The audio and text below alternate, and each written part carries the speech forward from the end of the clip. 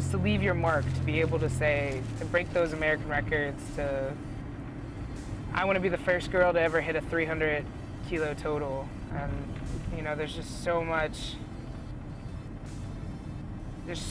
comes with getting a medal. And, you know, at first my goal was just to make the Olympics. Well, I did it, and now I want a medal. And it's hard to explain sometimes, but when you think about something every single day and you only have once every 4 years to actually try to do it, you kind of get a little crazy obsessive over it.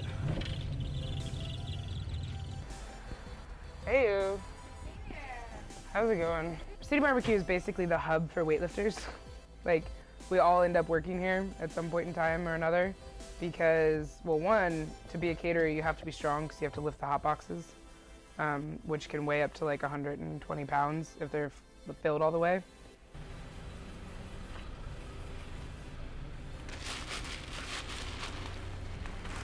It's the mental side of it, being sharp all the time and pushing, pushing, pushing. You can never rest on your laurels. So for somebody like her that's basically come off an Olympics and some of the other things that she's done over the last 2 years almost now, getting that mindset of coming back and basically saying, hey, I've got to really start bearing down and training hard, that's something that she has to do again. It's just like anything else. You think of an NFL team, they win the Super Bowl, what happens? They come back and they don't do so well the next year. That emphasis and that mental side of it has to be there. So you rarely see now some athletes and some teams come back and basically duplicate. You just don't see that often anymore.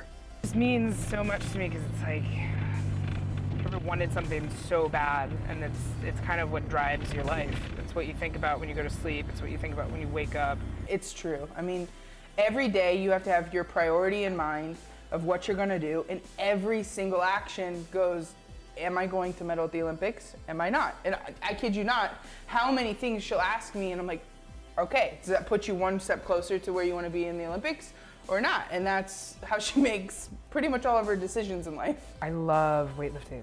Like, I get really, really happy when I'm weightlifting. Even when I'm missing, I'm happy. Even when things are going wrong, even when my body is killing me, I'm happy.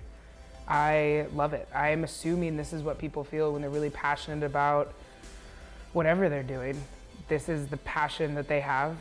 I happen to have that same passion just for weightlifting. It's just weird, it's different, you know. Some people have a passion for teaching and they get really excited and they love it, but me, it's weightlifting. I love it.